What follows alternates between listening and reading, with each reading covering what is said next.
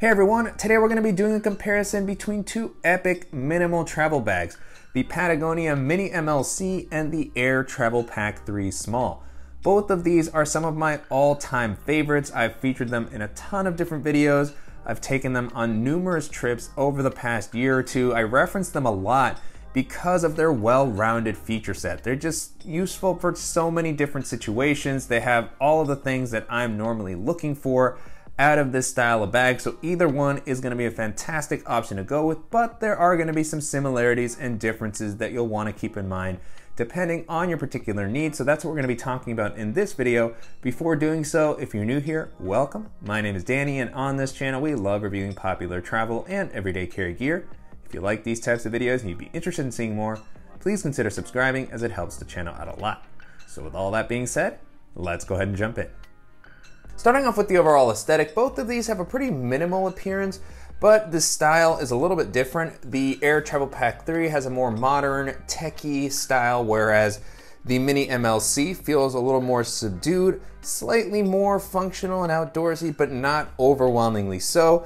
Both of them feel like they're gonna blend in well to a lot of different environments. The Travel Pack 3 Small to me feels like it might stand out a little bit more. It just looks a little bit more flashy, but the Patagonia bag, as I always have to call out with this one, has the big logo on the front, super prominent. Definitely hope in some future version of the bag they have something a little more subtle. With the black version of the Mini MLC, you know, it's something that I find manageable, and the rest of the bag is so good that it doesn't really bother me that much, but I know a lot of people don't like that large logo, whereas Aer's branding is definitely more subtle than that.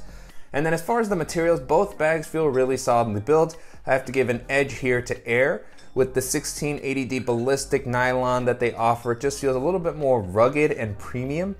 And you know, this is a material I've used across a number of years in many of their bags. It's always held up well, offers a nice amount of weather resistance, and you know, it's just a really great fabric. The Travel Pack is also offered in X-Pack. Beyond that, you have a really nice YKK zippers all throughout. Some of them are aqua guarded in key areas. And then the Mini MLC uses a recycled nylon fabric that has also held up very well across a number of trips. It's got this kind of ripstop patterning. It also provides decent weather resistance. They have, you know, the very rugged, chunky YKK zipper on the main compartment, YKK zippers throughout. So it still feels like it has a solid build quality. The materials just don't feel quite as premium as the Aer materials. However, with the Patagonia bag, it does feel like the structure is a little more flexible and slightly lighter. So that is something that I have found to be advantageous, particularly for travel, where you're trying to take full advantage of the space that the bag offers, or you're trying to squeeze it into a tighter overhead space or under the seat. I always appreciate the flexibility of these materials. So it kind of depends on what you're looking to prioritize, but regardless, both of them have held up well as I've had them over the past year or two. And then continuing along the exterior, nice amount of functionality on both of them. Each has one water bottle pocket on the side. I like the, you know, simplicity of the Patagonia water bottle pocket here. Nice elastic mesh that, you know, kind of hugs the bag when it's not in use. It can still hold a good sized water bottle, so it expands outwardly. So even a 26-ounce Yeti Rambler, I like that it's a pretty tall compartment as well. Whereas, you know, Aer has their typical sort of zippered water bottle pocket, which also gets the job done. Can be a little shallow, can sometimes feel like the water bottle wants to slide out, but you know, even with the 26-ounce here, it fits in there when I'm on the go. It's able to hold whatever I need. Sometimes I use it for an umbrella. And then I've always liked that it has this ability to zip closed when it's not in use. So both of them have just the singular water bottle pocket. And then as far as handles, both have, you know, pretty nice top handle. Aer, of course, just always does a great job with including these really premium seatbelt-like handles across the top. You have one on the side that's not quite as thick, but still, you know, offers a nice amount of padding. It's comfortable. And then you have one additional handle on the bottom that has kind of a simpler material here, but still feels durable. I like that it's not as thick. And then for the Mini MLC, you have the handle at the top. It's got a nice durable nylon feeling here. Nothing crazy as far as padding, but still very easy to get your hand in and out. And then you have a nice large handle on the side if you want to carry this like a briefcase. And you have some webbing and attachment points with the MLC on both sides, so great for clipping on additional accessories with a carabiner. On the front, you have just a couple of loops that you can pair with some third-party straps. I've used that to attach tripods, yoga mats, jackets, even a skateboard. And I like that it's not super prominent or doesn't make the bag feel overly technical. You don't have rows of webbing, just a couple of loops on the corners. So I think that does a good job of striking a balance there as far as how much functionality to offer. On Aer's side, you have compression straps, 2 on each side, and a really great implementation here. I like that you have the magnetic buckles, make it easy to quickly release, access whatever you need to. And then the placement of these is also nice because you can still compress the bag down when it's not as full, or just kind of tighten everything up. You can still use it to hold a jacket or a tripod, but it does not impede you from opening the main compartment, which can be a challenge with some compression straps. So really great, just well thought out design there. And yeah, both of them offer nice amount of functionality. You also have an additional D-ring on the Travel Pack 3. And then while we're talking about the exterior, one additional note is how well the bags stand up on their own. Always a key feature, particularly when I'm traveling. I always place these down next to me when I'm waiting to board my flight, just sitting near the gate. So great to see that both of them can do this pretty consistently. As always with many of these, especially given the more flexible nature of the MLC, depending on how things are loaded out, it can shift a little bit, but for the most part, it's worked pretty consistently on both bags, which has been super helpful. And then moving into the capacity, both of these come in at a really great minimal travel bag size. The Aer Travel Pack 3 Small comes in at about 28 liters, whereas the Mini MLC is gonna come in at around 30. So a little bit more space with the Mini MLC. Also, because it has a little bit of a simpler layout, it just provides that extra bit of flexibility. I always feel like I can squeeze in a little bit more in these style of bags. But both of them are able to hold kind of my typical loadouts for minimal travel. They're a little bit on the larger side, maybe for some people as an everyday carry bag, but they can still work well in that instance. And I like that even when they're loaded out for both of these, they never feel overwhelmingly big. I've been able to use both of them as a personal item on a variety of domestic and international airlines. I've been able to place them under the seat in front of me, so they're not super bulky. They're are going to be able to work well for those use cases, but still be usable as an everyday carry bag if I don't want to take an extra one with me for a particular trip. Taking a look at the harness system, so far both bags have been really comfortable to wear. They are pretty different. From purely a comfort standpoint, I would say the Aer has a big advantage here. Aer's harnesses are always some of the best on the market, just really beefy padding that's really soft, comfortable. It feels very premium on the inside. You have the really nice air mesh to help prevent moisture from building up. And then you have load lifters, even on the Travel Pack 3 Small, which I don't tend to like as much, but I know some people like to have them. You also have a D-ring on the strap, a couple of attachment points to hang your sunglasses or clip-on accessories, and then a nice sternum strap with a magnetic buckle. And the Patagonia bag, again, the straps here are not going to be as robust, but there's also different use cases. They get the job done. Even though they're not going to be quite as comfortable in my opinion, they still have a good amount of breathability. But then where they do have a little bit of an advantage is the fact that you can actually hide these away. So if you want to just store them when you're traveling to prevent them from getting snagged on anything, or if you want to use this as a shoulder bag, that's one of the cool things about the Mini MLC is this convertible bag. It includes a shoulder strap if you want to use it as such, and that also works as a waist belt. So dual purpose there, which I've always thought is a really cool feature. And then if you are using it as a backpack, you can put the waist belt on, have some additional support. You do have the ability to add a waist belt on Aer's bag, but it's just not included. So nice little bonus there.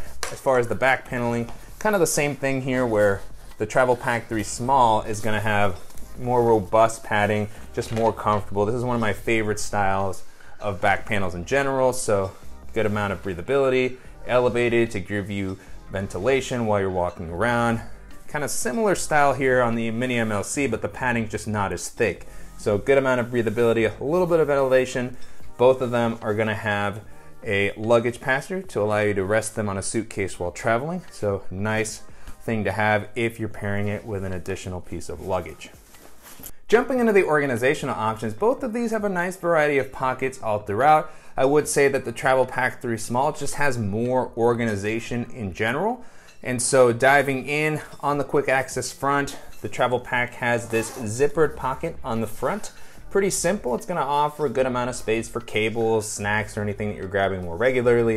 You have a little lanyard with a nice clip for your keys while you're on the go. And then on the side, you also have another quick access pocket near the handle. So additional space for your phone, your headphones, any documentation you're grabbing more regularly. So some extra options there. Both of them have a top quick access pocket, which is a really critical feature on a travel bag for me. When I'm placing the bag down next to me, this is always super useful, or for just tossing some things in for TSA. So really nice amount of space on both of them. Which is one of the most important things, is to just have volume to be able to store something a little bit bulkier, like a sunglasses case, charger, headphones. And so I like the simplicity of the Patagonia pocket, whereas on Aer's bag you have a little bit more of a tech focused and premium experience. So you have the zipper garage here, the locking YKK zipper, but more importantly on the inside you have the soft lining to help prevent against scratching. The compartment is also a little bit thicker, so it almost feels like it has some padding to it. With both of these, you do have the compartment coming into the main area of the bag, so it'll take up some volume, which is something to keep in mind. But really enjoy using both of them. It just depends on your specific items that you're carrying with you, which one might be best for you. It feels like the Mini MLC might have slightly more space, or at least more flexibility. But yeah, for sensitive items, the Travel Pack 3 will be a little bit better. And then the layout of the Travel Pack 3 Small has an admin area on the front. It's almost like a secondary clamshell compartment. The zipper comes down quite a bit here, and the compartment goes all the way to the bottom, so you can use it to hold some pouches, a jacket. But beyond that, you also have some good built-in organization. So a couple of slip pockets here for your tech items, slot for your pen, a couple more slip pockets for your mouse, portable hard drive, all the things that I typically feature in my videos. You have a larger slip pocket on the back for magazine, a book, and then a zippered pocket for anything small. So lots of little organization sprinkled in there. The Mini MLC has some similar options, but they're integrated into the laptop area. So both of them have a dedicated laptop compartment. I'll take a look at the Mini MLC first. It has this sort of travel style laptop compartment that I'm not always that crazy about, that it opens fully flat. But before jumping into that, just wanted to showcase kind of the equivalent of this admin area. So you have the zippered pocket on the bottom, a couple of nice elastic slip pockets. This mesh feels really good here. Some pockets for a pen, stylus, slip pocket for a mouse, other tech items, and then little clip with a carabiner. So trying to offer pretty similar benefits there. And then in this area, the Mini MLC has the laptop sleeve, which is a pretty good implementation. You have a dedicated tablet sleeve that offers a pretty good amount of padding. It's not just a slip pocket, which I really like. And then the laptop area, which will be able to hold 15-inch laptop pretty comfortably. Good amount of padding here. And I like that both of these are suspended off the bottom of the ground to give you a little bit more peace of mind when you're placing your bag down. Coming back to the laptop compartment on the Travel Pack 3, you have a dedicated laptop area as well. And this one is just a top loading compartment. I like that the zipper is aqua guarded, so you have just a little bit more protection from the elements. And then, very well padded sleeve, definitely feels a little more premium and protective than the Patagonia bag. So on the back, you have this really soft lining. This one is also pulled up off the bottom of the ground. The sleeve itself has a pretty similar amount of padding, but just the back is where you feel a pretty big difference. You don't have a dedicated tablet sleeve, so that's something to keep in mind, and an area where the Mini MLC has a little bit of an edge. But in this tech compartment, you do have a nice zippered area at the top, so giving you some additional storage for your laptop charger, mouse, something like that. So both of them, well implemented, feels like your devices are going to be protected. And then taking a look at the main areas, both of these have clamshell style opening, which is always great for easier packing, whether you're using it as a daily bag or as a travel bag. One thing to note is that the Travel Pack's zippers do have the ability to lock. So they have the little loops, so you can place a variety of locks there to give you some additional protection from pickpockets while you're on the go. Then I'll go ahead and open that up, and then here you get nice sense of the volume of their main compartments. As a reminder, the Mini MLC comes in at 30 liters, the Travel Pack 3 Small 28 liters, and right now I have the Mini MLC loaded out for daily use and the travel setup that I most commonly use in the Travel Pack 3 Small. Before I start getting into the loadouts, again, reminder that the quick access pockets eat into these main areas, so if I fill these out, it's something I just kind of have to contend with on both of the bags, but it's never really been a huge issue as long as I'm kind of accounting for it as I'm laying everything out. And you can see here that with my travel setup on the Travel Pack 3, it's pretty full. There's not a lot of leftover space in this area. There's still the ability to use the other compartments of the bag that we've looked at, but this is kind of filled to the capacity. Maybe a little bit of room here for another pouch or a jacket if I wanted to toss it in, but it would start to feel a little bit tight. But still able to fit my shoes, my typical DOP kit, and then I have the small compressible packing cube from Peak Design and the large one. So no issues kind of handling what I would normally want to use it for. And then on the inside here, no compression straps or much additional sort of complications or functionality. The only other thing you have here is a little zippered pocket for anything more sensitive that you're not going to be accessing maybe as regularly. I don't typically use that too much. And then with the Mini MLC, I have the typical EDC loadout with a lot of pouches. I'm a big fan of the modular organization, and all of this will easily fit into the Travel Pack 3 Small. So I have my packable rain jacket, I have my Air Tech pouch, I have my Beat Studio headphones, my 2 Evergoods pouches. Cap 1 fits in there, Cap 2 fits, and then I have Cap half liter. So I have the 3 Evergoods pouches now. And then I also have an Alpaca admin pouch. I might not have all of these specifically in this main area, but it can hold them comfortably, and there's still some leftover capacity, maybe not quite as much as what we saw on the Mini MLC.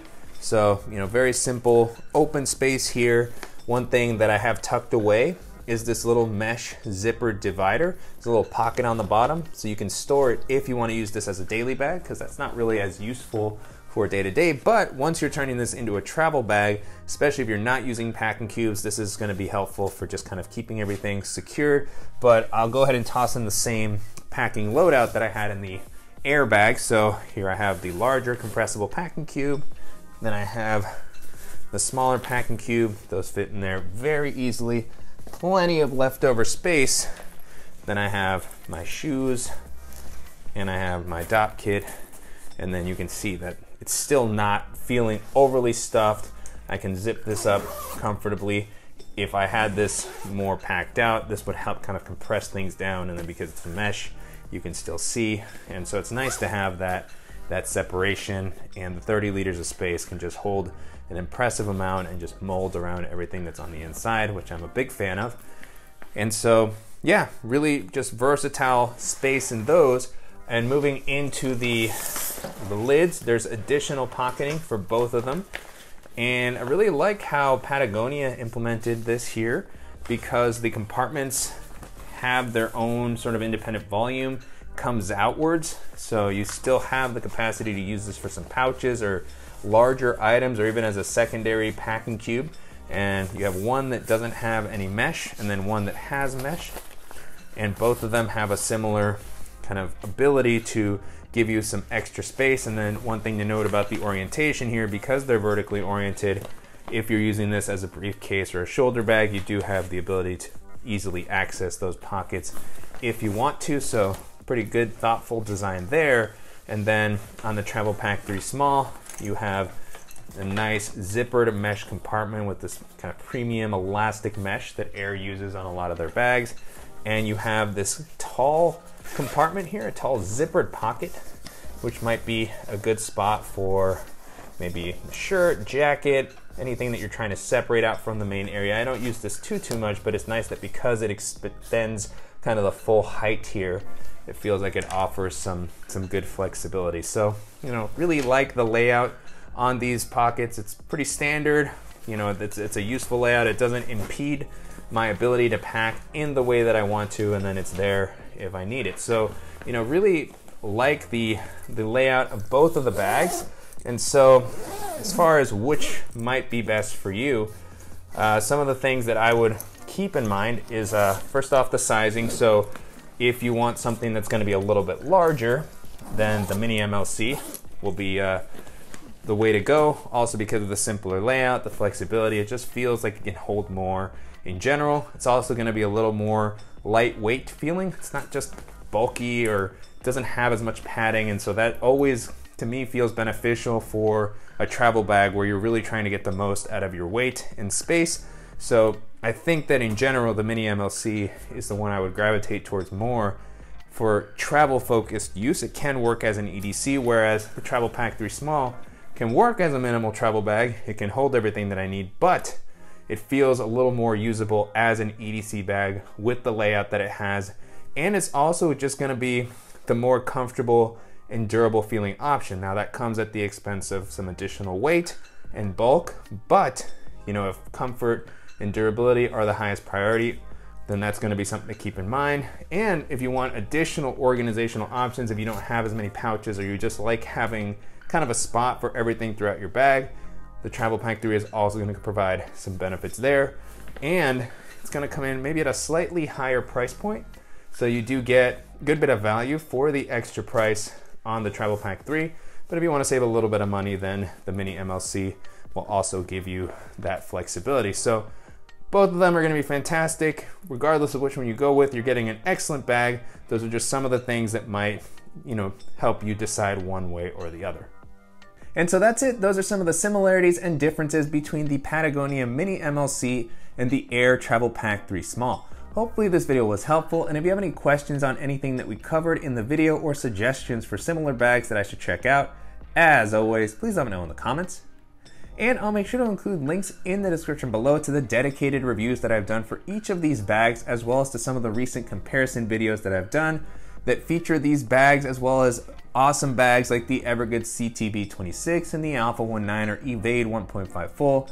I'll also include links to some of the roundup videos that I've done where I talk about my favorite tech and EDC backpacks of the past year and some of my favorite travel bags. And if you have any ideas for other comparison or roundup videos that you would like to see, definitely let me know about those as well. And as always, I want to thank you for watching and supporting the channel. If you enjoyed this video, please give us a like, and if you haven't already, make sure to subscribe so you don't miss any upcoming videos, and we'll see you in the next one.